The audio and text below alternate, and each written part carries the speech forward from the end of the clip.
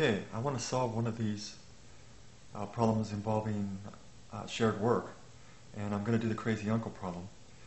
Let's see what it says up here. Working with your crazy uncle, you can split a cord of wood in 5 hours. Working together, that is, you can split a cord of wood in 5 hours.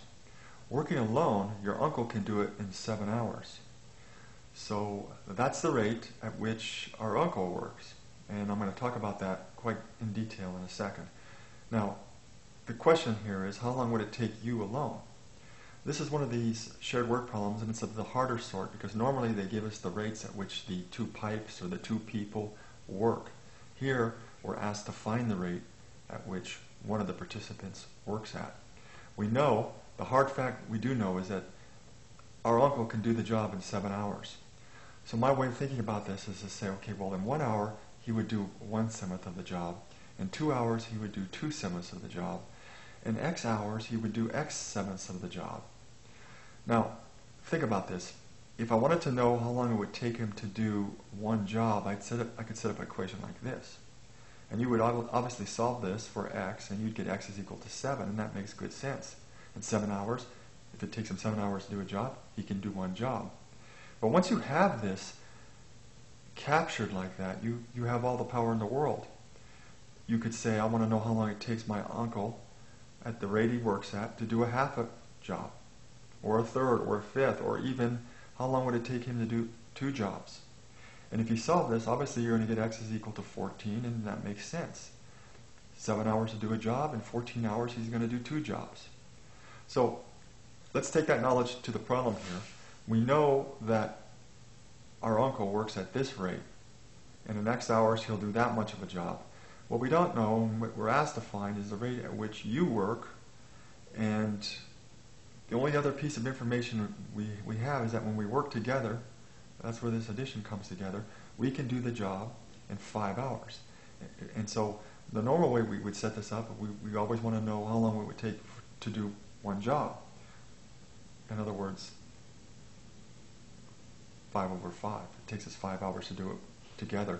So we want to know how many hours working together it will take us to do a whole job. So this is the part that we're in question right now. And so to solve this sort of working together problem, there's a slight trick here. Now, I'm going to think in terms of just 1 hour. And in 1 hour, my uncle could do that much. And in 1 hour, I could do that much. I don't know what rate I work at. That's what we're asked to find. But in 1 hour, I will do that much. And in 1 hour, we won't do a whole job. We will do 1/5 of the job. And as soon as I come to this point right here, I'm done, essentially. All I have to do is solve it. I've captured the setup of the problem. And all I need to do really is replace the question mark with an unknown and solve for X. So let's see. I'm going to subtract 1/7 from both sides. And as you can see, we're going to have to do some work with denominators here. This is going to be 7/35 minus 5/35, which is going to give us 2/35.